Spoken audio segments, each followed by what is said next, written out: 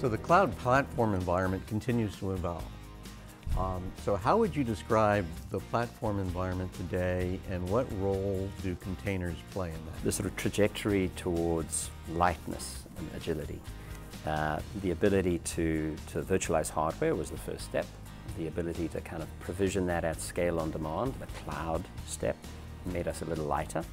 And we're now entering the next two steps, I think, which are containers, which are lighter than VMs, lighter than a cloud unit effectively, all the way up to the new thing, which is functionless or functional and serverless programming built on top of containers. Each of these is a faster, leaner, lighter way to operate, a lighter way to build code, ship code, manage code, and so on. Well, the first kind of container that we see people talking about a great deal is what we would call a process container. So Docker and its competitors are containers that essentially isolate a single process. The other kind of container that's very interesting is to say, well, can we create a container that is just like a virtual machine? We call that a machine container. And so there, all of your operational primitives are exactly the same. You already know how to operate VMs, you already know how to install applications and patch manage those applications and so on in the VM. So these machine containers are just like VMs, only fast and light in the same way that people love about Docker. We should follow one format and make it work for all use cases. And that's what we are doing today. So if you go to our immutable concepts, we are using the same package format to put a driver onto an immutable system. Well, there I just disagree. So you say one format for all of these use cases. But they operate completely differently. And I'll give you a very specific example, right? So with the machine container, like LXD, you can literally tar up the file system of a 1990s Linux box, right? A physical box, untar that into a LXD container, boot it, and now you've got that entire experience and all of its complexity and traditional stuff running in a container. You can't do that with a process container. Oh, yeah. Well, but you can do it with a Docker image, with an OCI image. Oh, no, you can't. Yeah, no, I'm absolutely not. I'm doing it on my laptop, I can show you. Well, not seriously. No, absolutely. Absolutely, seriously. You're mixing, you're getting caught. You're not going to get the best of both worlds if you try to make one size fit all. A Docker container, a process container, is a beautiful thing as long as you celebrate what's great about it. But a Docker container, you're mixing the specific execution model of the Docker daemon, which is just one way of executing an OCI container, with a package form. And it's a mistake, because at the end, both are just tar files with a layering model, and how you run it depends how you mount pieces together and execute them. But it's exactly the same thing. One controversy is single process container is a Docker model. We don't agree with that distinction really, because Docker is just a package format from my point of view, and I think that represents the Red Hat view. It gives you aggregate packaging. I think it's more, how you manage and run these containers. Do you have it like a VM where then you SSH in, you've got to patch it, which means you've then got to put it into your control systems, your scanning systems, your inventory management systems, or do you try to keep the containers more immutable so that you deploy your application and it never changes? Now you don't need to run the same type of scans that you do in a traditional environment, because you've scanned it before it goes into the container ecosystem, and you're scanning the canary instances to make sure that any new vulnerabilities get found. And I think this is important to look at where containers matter, right? In the cloud versus on-prem discussion, move to cloud, there's always this, and then mode 1 versus mode 2, or however you want to call it, cloud native versus traditional application.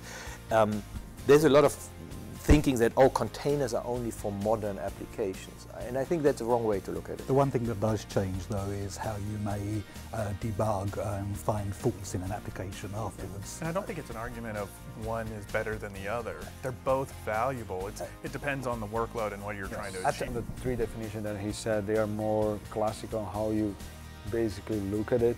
There are two aspects that are very important on that sense. One is how you're going to operate that. It has to do on the containers that are more IoT on the edge. In Cisco, you're working a lot of them. They are immutable. They're a function. You don't change that function. You may patch that function, They run in a container because it's more convenient in the environment you're in. And there is this whole piece that has to do with the type of workloads. When you're stateless for a process container is more interesting on a scaling out kind of an application. It's not going to apply for the database. Right.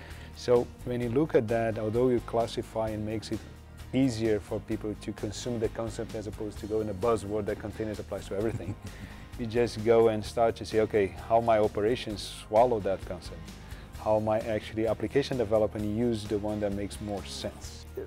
I agree with everything said. I think it's a continuum.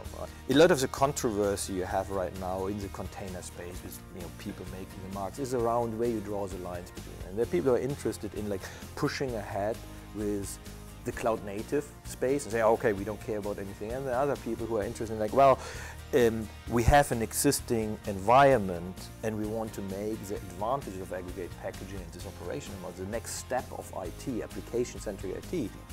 A year or so, the controversy will be over and it will be a continuum. People will have the choice to take their applications and put them into containers without making a hard choice, oh, I have to use this technology. It's going to be a convergence. I mean, we have seen that today. In the end of the day, although the continuum, I kind of agree, it boils down to whether I can be agile enough for my operations of my business, it's security and I have a good cost. So in the end of the day, what we are seeing, and I'm assuming like IBM is also on the same boat because we look at services and infrastructure and software, they're going to run these both environments for a long time because they have business that are running on what is there and they're trying to optimize this and consume and new applications more for the mobile and digital world is going to be retained in this new environment because it just makes sense. And in the end of the day, from an operation standpoint, from a business decision, they're going to run for a given time. The continuum will happen, the conversion will happen, but it varies by the business. There are some businesses that are more under pressure for their competitors to move faster. There are others that are not. So they adapt based on cost and need, basically. But fundamentally, at a high level, the conceptual reason why you want to move to containers is the promise of standardization, dependency, packaging, and distribution.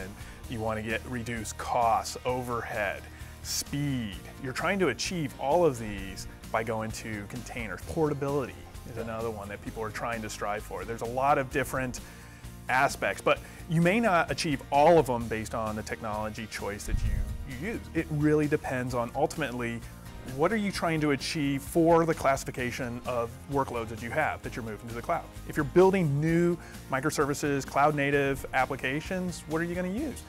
Probably single process containers, leveraging Docker images. Pick your orchestration technology, probably based on the cloud provider you choose, because some cloud providers support both, some choose one. Ultimately, at the end of the day, this is where a lot of the discussion is. This is where a lot of the frustration is, how those orchestration layers are going to change. Because ultimately, at the end of the day, that's going to affect how you build your applications, right? It's going to affect your programming language. Because those orchestration layers are growing to the point that they deal with your service registration, service definition, service lifecycle, service routing. So they're going to play a role into your programming model, which means stickiness. So in a confusing world, I would say, look, containers generally are about speed and efficiency, right? A container is generally accepted to be a very fast, light, efficient way to work. It's a journey.